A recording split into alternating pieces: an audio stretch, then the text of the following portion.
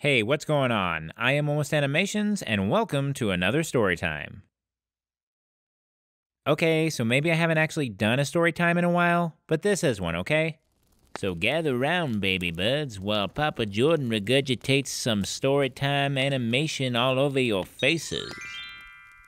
This story took place around Halloween, so I'll be telling you a bit of a darker tale.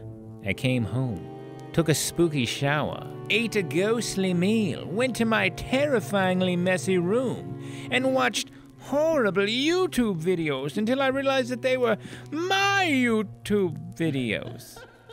As I was relaxing in my room, I was disturbed by a horrific voice. It was my mom. "There's a dead cat in the backyard." What? "There's a dead cat in the backyard." Wasn't me. Wait a second. What color is it? "It's black." Yeah, it definitely wasn't me. So I go outside, and yeah, there's a dead cat in the backyard. Great. I have to deal with this now. Could anyone else be having a worse day than me right now? Well, I mean, I guess the cat's day is worse than mine. I grab a shovel from the shed, turn around, and he's gone. Oh, there he is. I just had to look slightly to the left. So I start to dig a cat-sized hole to bury the poor thing. And the entire time I'm doing this, my neighbor's cat is staring at me through the window. I go to pick up the cat, and I'm not gonna lie, for some reason I kept thinking he was just pretending to be asleep, so when I picked him up, he would wake up and assault me with his lethal claws.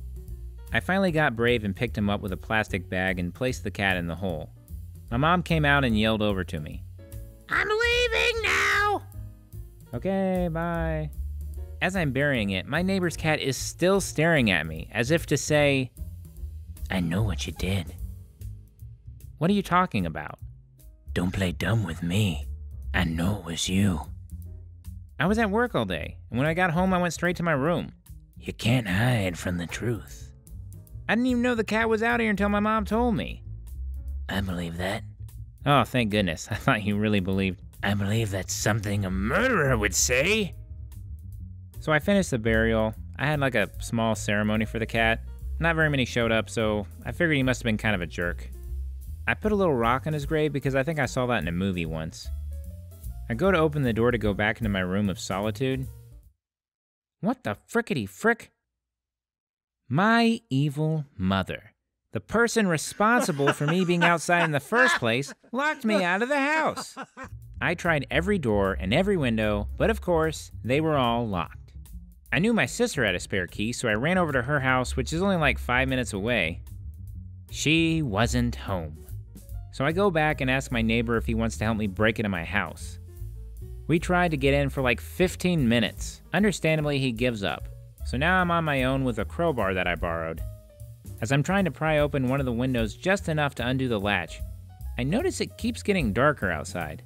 All of a sudden, it starts to pour down rain. And I don't mean a light sprinkle or even a moderate shower. I mean it poured. The whole situation reminded me of what happens in a movie when someone says, "Well, at least it can't get any worse." I didn't even say that. I was completely soaked in a matter of seconds. At this point, I am working even harder to pry open the window. In my rush, I end up making a big crack all the way down the window. It's a good thing no one was there because I was pretty mad at this point. I was shouting at no one and using some very colorful language. I decided to run back over to my sister's to see if she was home. She was! And she had the much coveted spare key. I was finally able to return to my humble little living space. After I dried off and changed my clothes, I was still pretty mad by the time my mom got home, but I told her this would probably make a good story one day. That or give me nightmares for the rest of my life. If you have a similar story about getting locked out, feel free to tell me about it in the comments. I am Almost Animations, and thanks for being you. Unless you're the kind of person that, I don't know, maybe locks your son out of the house during a rainstorm. Mom!